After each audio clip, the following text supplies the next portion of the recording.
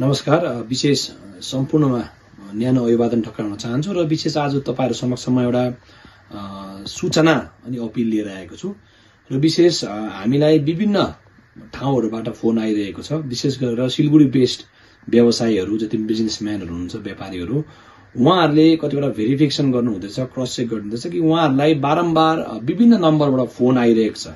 अनि फोन आएर उहाँहरुलाई फोन गर्ने व्यक्तिले जीटीए चीफ अनित थापा साथै हाम्रो पार्टी अध्यक्ष श्रीमान अनित थापाको कन्फिडेन्शियल एसिस्टेन्ट अनि पर्सनल एसिस्टेन्ट विभिन्न कुराहरु म यस्तो त्यस्तो भनेर उहाँहरुलाई फोन मार्फत पैसा वसुली गर्ने काम, पैसा माग्ने काम यो भइरहेको छ र कतिजनाले हारि पनि दिएको भन्ने कुरा यहाँ हामी समक्ष आएको छ र हामी सम्पूर्णलाई यो अवगत गराउन चाहन्छौं। यो झरासर झुटो हो अनि यो अनैतिक कार्यमा जो लिप्त छन् उहाँहरुलाई हामी अपिल गर्न चाहन्छौं यो चाँडै बन्द गरिएको हुनुपर्छ। अनि जसलाई यस्तो किसिमको फ्रड कलहरु आएर यसरी फ्रड गर्ने प्रयास गरिएको छ, पैसा माग्ने काम गरिएको छ, उहाँहरुलाई हामी यहाँबाट अपिल गर्न चाहन्छौं, तपाईहरुले आह्वान गर्न चाहन्छौं, तपाईहरुले सम्बन्धित थानामा तपाईहरुले एफआईआर गर्दिने, कम्प्लेन लज गर्दिने।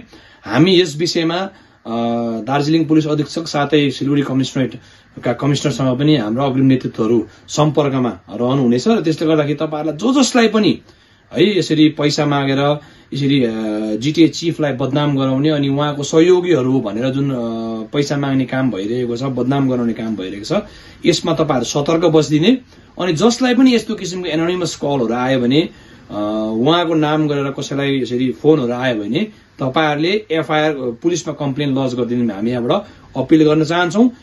त्यो जसले पनि गर्दछ उहाँहरुलाई हामी आह्वान गर्न चाहन्छौं, तपाईहरुले चाँडो यस्तो कामहरु बन्द गरेको हुनुपर्छ, बदनाम गर्ने कामहरु।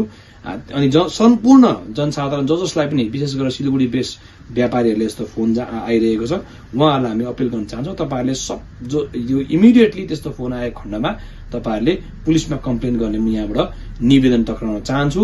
अनि यो भिडियो किन गर्नु पर्यो भन्दाखेरि हेर्नुस्, यो चुनावको माहौल तातिँदैछ।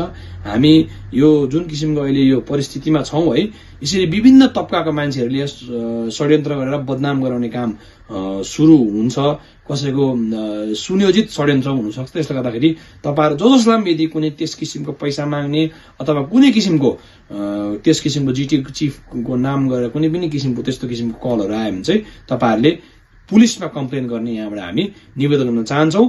त्यो सरासर त्यो फ्रड कल हो भनेर हामी यहाँबाट तपाईहरुलाई यहाँ यसरी जानकारी गराउन चाहन्छौं। धन्यवाद।